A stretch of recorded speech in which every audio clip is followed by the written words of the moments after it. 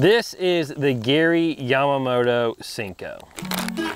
This pin-shaped soft plastic is the #1 beginner bass lure in the world. And I don't think anyone's gonna argue with me about that. In this video, I'm gonna show you how to rig this bait and how to fish this bait so you can start catching bass and having the time of your life. So stay tuned, it's gonna be a good one. This video is brought to you by sportsmansoutfitters.com. If you are new to fishing and you're looking for a place online to buy tackle, Sportsman's Outfitters has you covered. Not only do they have all the tackle we're going to talk about, but they have it at a great price. So if you're looking to pick up some of this tackle, click those links down below in the description.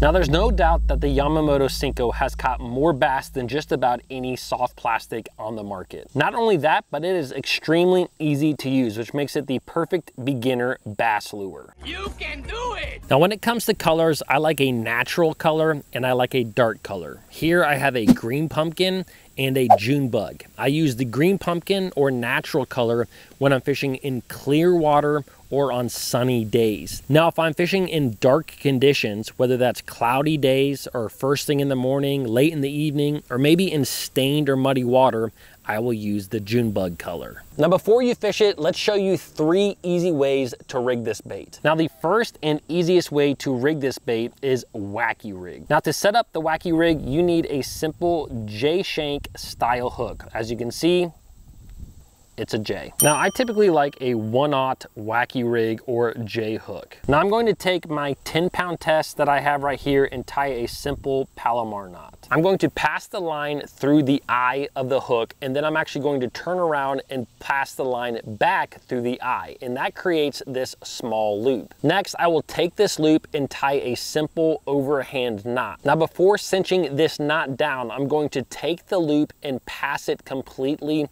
over my hook. Then I'm going to wet my line using my mouth and then pull the knot tight. And then I'm going to snip off my tag end, leaving about 1/8 of an inch of line. This is a very simple knot that is very effective. The next thing I'm simply going to do is take my hook and I'm going to jab it right through where I think the middle of that worm is, just like this. That is a simple wacky rig that has won thousands of dollars in tournaments and caught millions of bass. Now, the best thing about a wacky rig is it is extremely easy to fish. I am simply going to cast this bait out and let it fall on a completely slack line. This bait is going to fall very slowly through the water column, and the bass absolutely love this slow sinking action.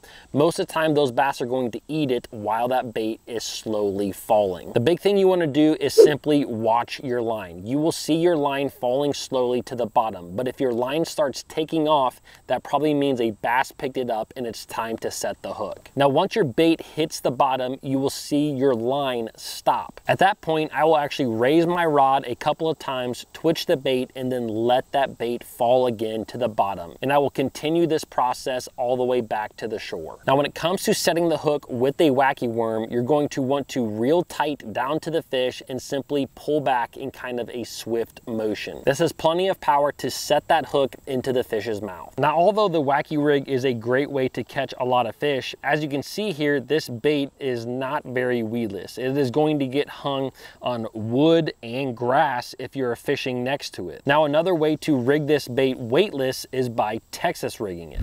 Now, these 2 hooks are the most common hooks that you will see to use on a Texas rig. You use them pretty much the same way, although they are a little bit different. This hook here is what we call an EWG hook, which stands for extra wide gap. This hook here is an offset worm hook, and this is actually the hook that I prefer to use. Now, when it comes to the EWG or offset worm hook, usually a 3/0 or a 4/0 is going to be perfect for a 5-inch Senko. Now, again, I'm going to use a simple Palomar knot to tie on my offset worm hook. Now, on the Senko, you can see that there is a pointed end and there is a more rounded end. We are going to rig up our Texas rig through the round end. Now, to do this, I'm going to take my hook point and go in through the top of the worm about 1/4 to 3/8 of an inch and then pop that hook out. Now the next thing I'm gonna do is pull the worm of the hook up to the notch in the eye of the hook. And as I get to the notch, I'm simply going to twist my hook around and lay it just like this. As you can see, this little notch keeps this worm from going anywhere. The next thing I'm gonna do is lay my worm against my hook so I can see where I need to penetrate the worm next. As you can see, it's right around here. Take my hook and stick it all the way through the worm,